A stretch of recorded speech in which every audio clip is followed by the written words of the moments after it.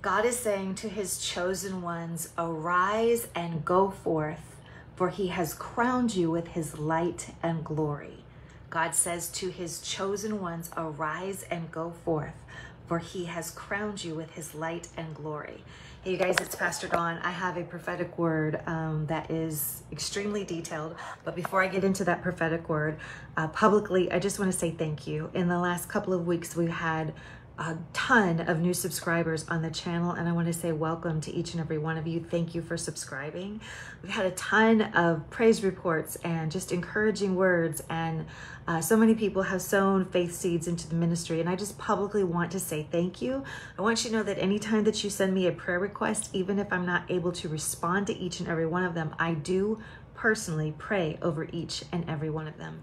And every time you sow any type of financial seed, gift, or faith offering into the ministry, I pray over every single one of them that God would multiply it 30, 60, 100, even 1,000-fold back unto you, and that you would be blessed physically, spiritually, mentally, emotionally, financially, relationally, in abundance. So I just want to say thank you for just the show of support in the last couple of weeks. All right, I want to get into this prophetic word. It is a little bit lengthy and it's extremely detailed.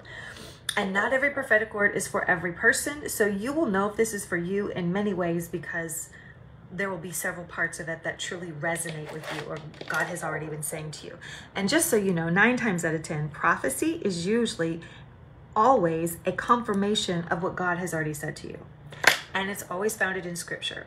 The only other time that it is different than confirmation is when it is predicting future events.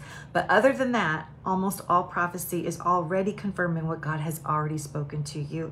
And he is putting the exclamation point on it, and he's just letting you know that he's saying it again. All right.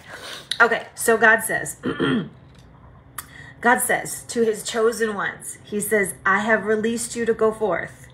Be who I've called you to be, do what I've called you to do, and carry my light and glory everywhere you go. God says, you are ready. Yes, you are. Stop arguing with God. You're ready. He's already announced you in the heavenlies. He's already crowned you with glory and honor. I want to give you a quick scripture. Psalm 8 and verse 5. Psalm 8 and verse 5. And I am reading from the King James Version. And it says, for you have made him, he's talking about mankind, men and women, his chosen son and daughters. You have made him a little lower than the angels, and you have crowned him with glory and honor.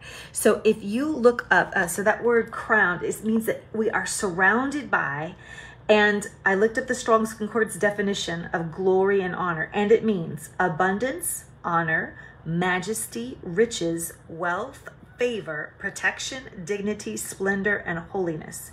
So God says he's already crowned you with this, and he simply wants you to go forth in the assignment or the assignments that he has assigned to you. All right. And so I could feel that many of us have been arguing with God or wrestling with God, saying, I'm not ready.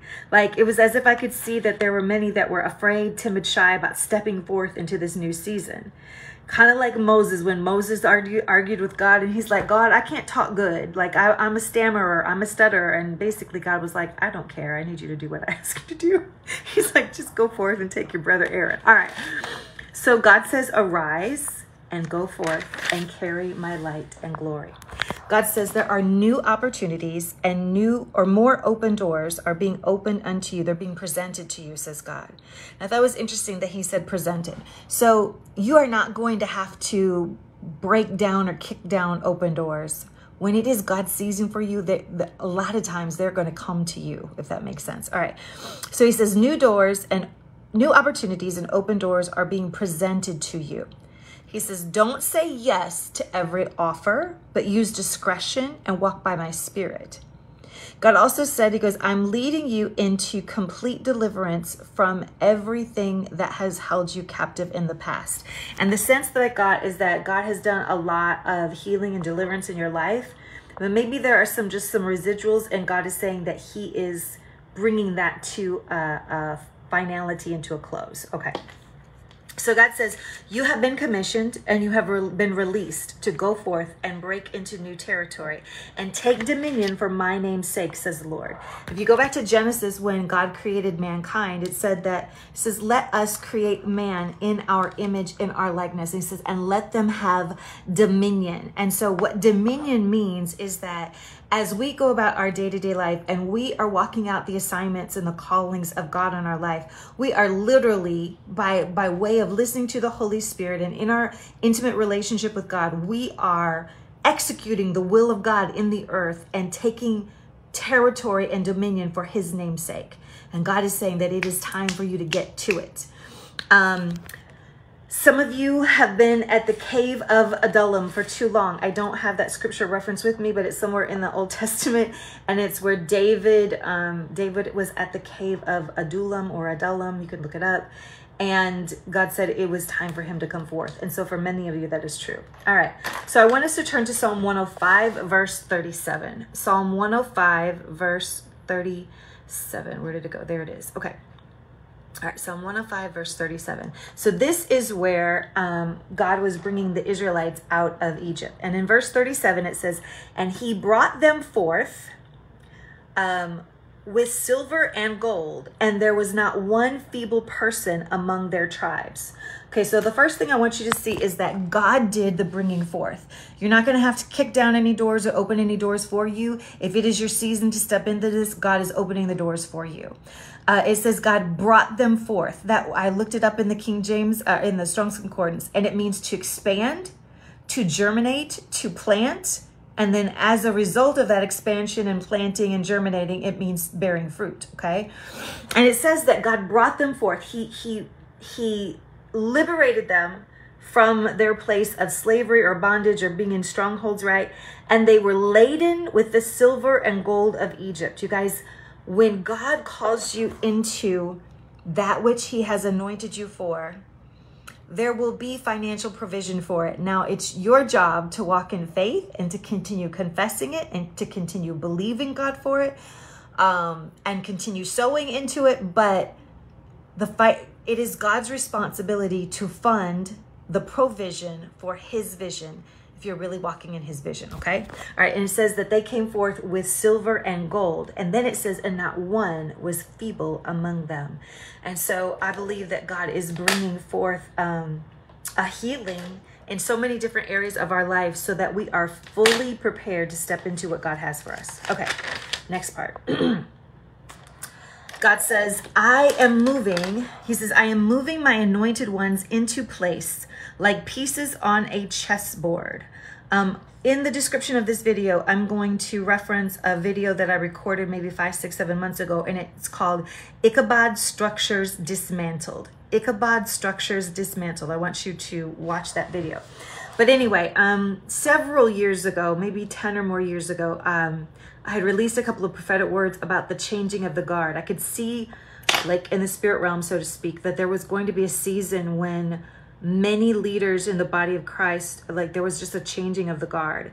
And I didn't really realize how significant it was, and I only talked about it a little bit. But in the video, Ichabod Structures Dismantled, I talked about the changing of the guard again. And so this is something that has actually been going on for the last couple of years, but it's continuing to go on until God gets those that he wants into position, okay? All right, so God says, I am moving my anointed ones into place like pieces on a chessboard. I am deposing many leaders from their positions of honor, for they have not been honorable. God says, I'm getting my army and generals and commanders into rightful place as the stage is set for end times war. And I was sensing he was talking about the spiritual battle between good and evil that has already started, although it could extend to other things. I want to take us to Isaiah 22, starting in verse 20. Isaiah 22, starting in verse 20. And it says, and it shall come to pass in that day that I will call my servant Eliakim, the son of Hilkiah. I'm probably not pronouncing it right, but anyway. It says, and I will clothe him with your robe. He says, and I will strengthen him with your girdle. And so basically God is giving Eliakim the the position and the authority of another leader, okay? And he says, and I will commit your government into his hand, and he shall be a father to the inhabitants of Jerusalem and to the house of Judah. And the key of the house of David I will lay upon his shoulders. And so whatever he opens, no one can shut, and whatever he shuts, no one can open.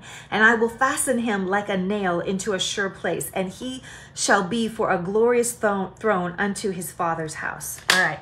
So when God is saying that he is deposing many leaders and he's moving his chosen ones, the changing of the guard into place, like that's exactly what is happening. And so,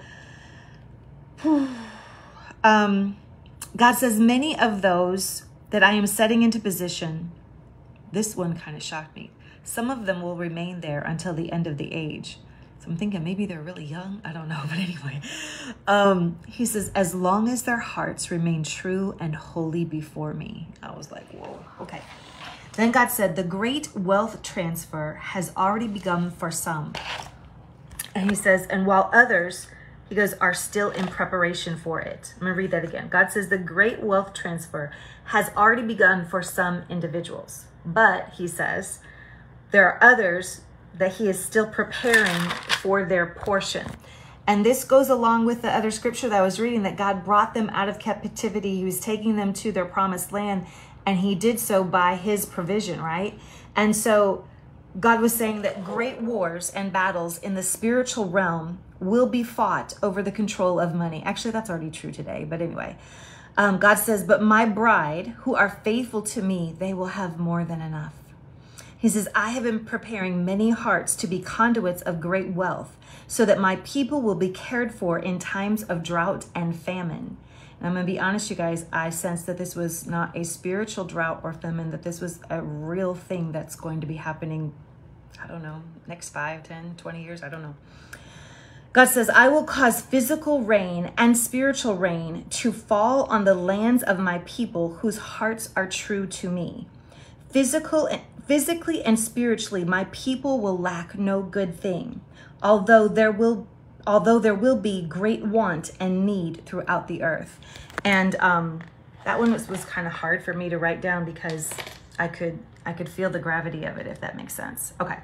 Let's go to, I'm going to pause. Let's go to Joel chapter 2, verse 23. All right. And it says, be glad then, you children of Zion. My camera's doing something weird.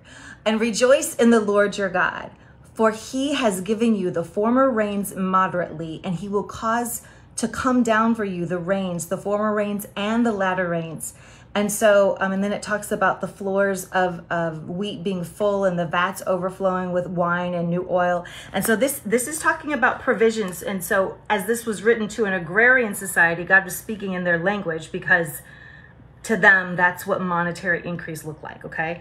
If we go to Hosea chapter 6 and verse 3, it says, Then shall we know, if we follow on to know the Lord, he is going forth and he is preparing as the morning, and he shall come unto us as the rain, as the latter and the former rains in the earth. And then Deuteronomy chapter 11 and verse 14. And you guys, I will link all of these verses in the description. And it says that I will give you the rain of your land in due season. So you guys, in due season, you will reap a harvest. I'm going to speak about that in just a minute. The former rains and the latter rains, that you may gather your corn and gather your wine and oil. And that just means gathering in what you need. Okay. God says the hands that hold the majority of wealth in the land right now belong to ungodly hands and ungodly hearts. The majority of the wealth in the earth should be in the hands of God's people. For whoever holds the money holds the power of a nation, and thereby directs the course of that nation, politically, morally, religiously, in lawmaking and everything. But God says that I am raising up voices in the land that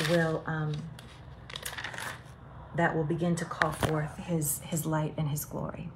Learning how to operate on God's economic system, the way that God operates, providing, several years ago was a difficult process for me to learn. And I went through several years of honestly having barely enough every single day. But miraculously, it was kind of like I was walking through the wilderness and I was receiving manna that I needed for that day.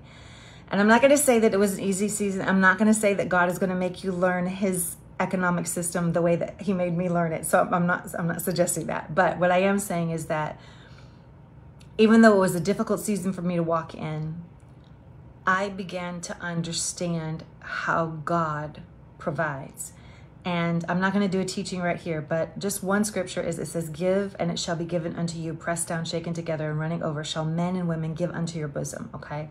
And so I came to learn through a long process that was somewhat painful. I began to understand that if I would give when God said give, that he would make certain that I had everything that I had need of. And so God is not going to give you or me or anyone extraordinary riches, even for the assignment that he's given to us. He's not going to give us extraordinary riches until we first learn how to develop a giving heart like his. We have to develop his character and nature first. Because if we don't develop that giving nature, what happens is when he does release it to us, we will mess it up. We'll either hoard it up for ourselves, we'll spend it on idols, or we just won't sow it into the kingdom. Like, we will waste it. And God doesn't desire that. And so this prophetic word really isn't about money, but supernatural provision for your assignment, for the things that God has called you to do, is a necessity for you to walk out what this prophetic word is talking about, which is you arise, like you getting up out of that place of complacency, you getting up out of that place of anxiety or fear, you getting up out of that place of being timid and shy, and going forth in what God has called you to go forth in. And you may not have like 6 months of what you need, but God will give you enough for the next 2 days, for the next 2 weeks, for the next 2 months. And you're just going to have to keep stepping forth and being obedient and doing what he asks at each step. And I promise the rest of it will fall into place. All right, you guys. So if this word is for you, then I need you to get into the comments and I need you to say, I will arise and go forth, crowned in his light and glory. I will arise and go forth, crowned in his light and glory. All right, you guys, just a couple of things. Number one, all of the scriptures are in the description of this video. If you feel led to sow into this particular word or into the ministry of this channel, all of the giving links are there. We accept Cashapp, PayPal, Zelle. You can mail in a donation. That information is there. If you're international, there's an international link, or you can just go to my website at dawnRchurchill.org, and we accept credit cards and debit cards. So you could sow your faith seeds and your love offerings there. If you have a praise report or a prayer request, will you please email me at dawnRchurchillMinistries@gmail.com. Again, if this word was for you, get into the comments and say, I will arise and go forth, crowned with his light and glory. And I'm just going to close in a quick word of prayer. Father God, in the name of Jesus, even though this is kind of a long word, I thank you that you are causing this video to fall upon the eyes and ears of each and every person who's supposed to hear it on the exact day and the exact moment and the exact hour that you have designed for them to receive it. I pray, Father God, that it will give them the impetus, the encouragement. I thank you, Father God, that you've already been speaking this to them anyway. And so, Lord, I thank you that this will just be one more confirmation of you just putting that exclamation point on their calling, that exclamation point on the assignment that you have given them to do.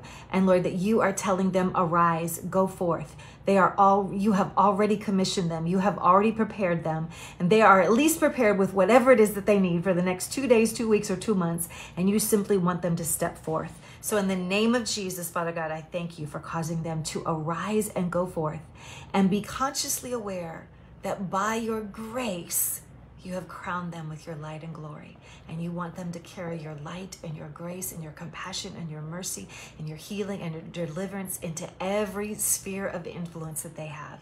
And I pray that over them right now in Jesus' name.